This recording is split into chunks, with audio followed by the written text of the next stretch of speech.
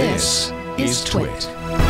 Xbox news, PS5 on track for 2020. What is it? Yes. Didn't Microsoft, aren't they doing a stream of games or something this week? Or is so actually I was just thinking that. I guess we didn't talk about this. So last week, Microsoft held the first of what will be several monthly events where they show off gameplay from coming Xbox Series X games. Did you watch them? I forgot to watch. Yeah, I watched the whole thing. It's great.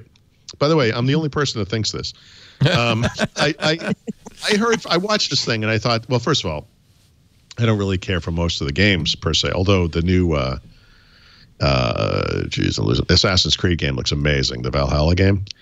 But you know, whatever. I mean, I play this kinds of games I play, but what I was looking for was you had to watch it in 4K.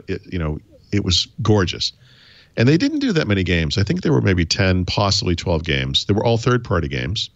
I think next month's event they're going to do all first-party games, and they're trying to do what they used to do at E3. If you ever paid attention to a video game E3 conference, it's literally introduce a guy from the studio. He talks about the game for a few minutes. Someone stands there with a controller and plays it for a couple of seconds. And then they go on to the next game, and they do bam, bam, bam. They go, that's the whole event. And so it was like that, except it was more time with each game and fewer games, right? So it was just the initial gameplay demo. And I thought it was awesome.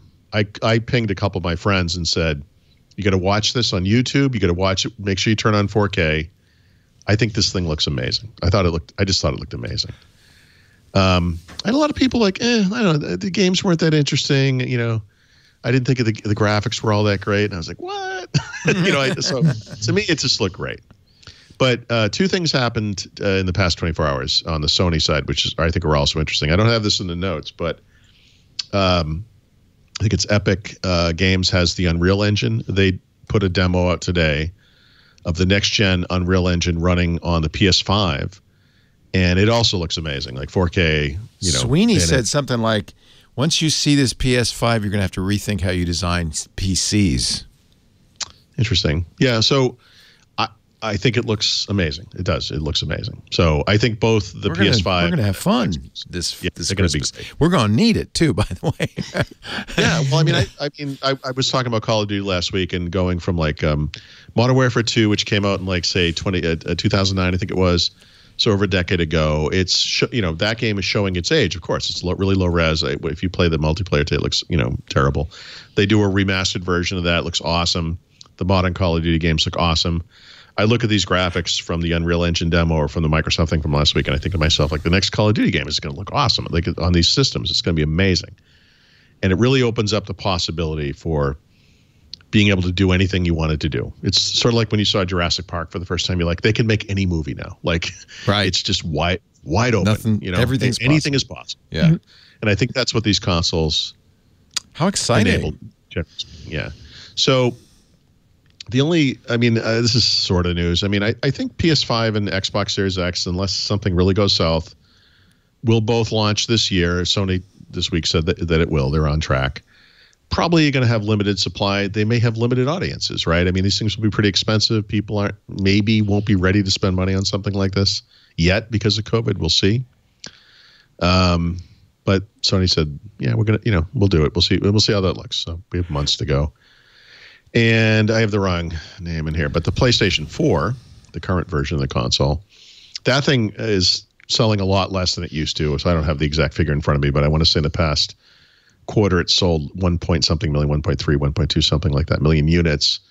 A year ago it was 2.6. A year before that it was double that, whatever. So it's going down, but they've sold 110 million units overall in 7 years, which is incredible. It's second only to the PlayStation 2, which is the best seller, and I believe they're just about to overtake the PlayStation 3. So their current console obviously did great. But we'll look for the next gen and see which of these two. Do people buy both ever? I do. But yeah, most people, that's kind of our business. Yeah. Playing games. I wouldn't. Yeah. Right. No, I guess not. I think that's one of the things people that hurt choose. Xbox last time. Yeah. Yeah, so Sony has accused Microsoft, speaking of accusations recently, of waiting to reveal the price until Sony releases their pricing because they want to be undercut Sony this time. They want a bid. What's the bid? They got screwed last time with that. They were $100 over what they should have been. You said expensive. They're both going to be $500? My guess, yeah. Somewhere around there. Yeah. That is Just pretty pricey. And yeah, if it's that much, of course, you spend $1,000 on a PC pretty routinely. Yeah. Yeah. Consoles are in a weird place because there's this gigantic market for casual gamers who are just playing games on whatever device they have, like a phone usually, right? And then there's this tiny market, but it's really lucrative for PC gaming because those guys spend a lot of money. And then in the middle is consoles, and consoles are like, it's like I want it to be almost as good as a gaming PC, but I don't want it to be as complex or as expensive, and I don't, like I that's how I prefer to play. But I feel like the console market overall, I don't know what it is. Like I don't know how to compare it to things. COVID could be good for this because if we're still, boarded up come the holidays. And I see no reason to think we won't be, then you might be looking for something to do. Even Mary Jo might buy one of these. No, let's not get crazy.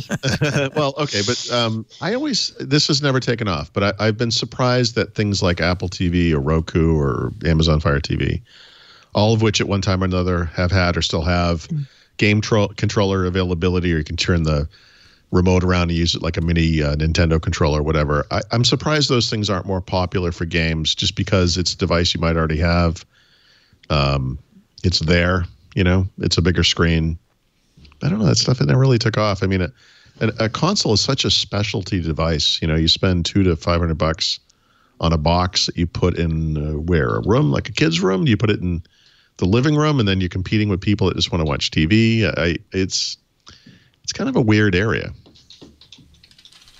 I don't know. I mean, I have a screen dedicated to it in my office, Wow. But I'm not normal. Wow.